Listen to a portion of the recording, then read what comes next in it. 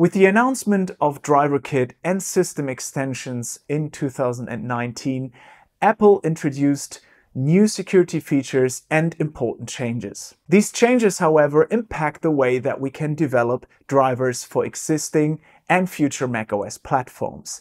And in this video, I would like to explain the main differences between the old RME drivers and the newly released DriverKit drivers that you can both access from our RME website. Previous to macOS 10.15 Catalina, all drivers were running as a kernel extension, which had certain access to functionalities at the kernel level. For security and stability reasons, Apple decided to discontinue the kernel extension framework. Now drivers are being executed as a system extension. System extensions are similar to kernel extensions, but they are running in the so-called user space. System extensions make the macOS platform more stable and secure. If a system extension is crashing, it won't affect the kernel, which is a good thing, because if a program is crashing, that means your whole operating system remains intact and won't crash with the app. The downside of the system extension, however, is that the access is less direct and that other programs could interfere with the performance of the audio driver. Apple also announced that the support of existing kernel drivers for USB and PCI Express devices will be removed from macOS anytime in the future. Therefore, manufacturers are forced to develop DriverKit drivers to make sure their devices will be compatible to all upcoming macOS versions. Other than expected, however, kernel drivers are still supported today and work even with the latest macOS Ventura. Currently, RME users can choose between two different driver architectures for the latest Macs, which both have different strength. Kernel drivers seem to have the highest performance and robustness, but require to reduce security for the whole system. DriverKit drivers, on the other hand, are easy to install, keep the overall stability and secure state of the Mac, but might show less performance and robustness compared to kernel drivers. Because of the aforementioned security concerns from Apple, installing the old kernel extension drivers is not as straightforward as one might think. You will have to reduce security settings under macOS. Let me show you how this is done. First, we need to boot the Macintosh in recovery mode, which will give us access to the security settings. Since the introduction of the M1 chip, there are two different ways to use the recovery mode under macOS Ventura and later. Start by shutting down your Mac. Wait a few seconds and then proceed.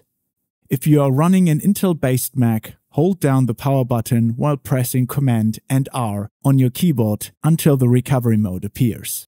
If you are running an M1 or M2 Macintosh, hold down the power button until the recovery mode appears. Once you have reached the recovery mode, select Options and enter your admin data. In the top menu, go to Utilities. Start up Security Utility. Select the system where the RME drivers will be installed. Continue with Security Policy. Select Reduced Security. Allow user management of kernel extensions from identified developers. After this is done, reboot your computer. Now you can install the kernel extension driver. Start by downloading the correct macOS 11 or later M1/M2 driver for your RME device. Unpack the zip file, double-click the package file and install the driver. Before the reboot, for finishing the driver installation, open System Preferences, Security and Privacy. There should be a gray Allow button in the right lower area. Then confirm using the RME kernel extension. It is important to wait no longer than 30 minutes to allow the driver. Otherwise, you'll have to install the driver again. While the new DriverKit drivers do not need this rigorous installation process, there are still some important points to mention before installing the DriverKit driver onto your system.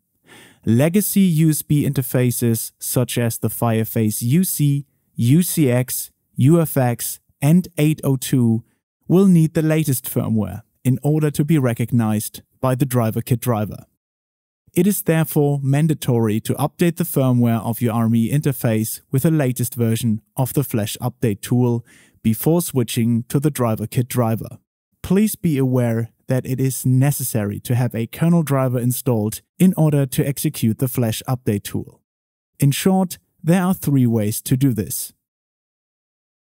First, with an existing Mac that has an old kernel driver installed.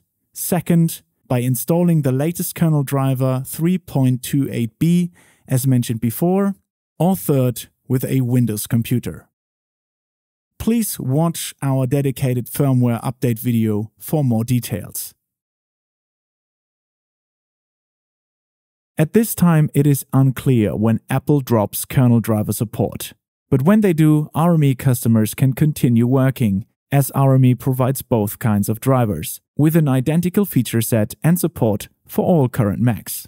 Alright, I hope this video was helpful and gave you a better understanding of the current situation, why we have so many different drivers now available, and I hope this video gave you a better guideline on which driver to choose right now.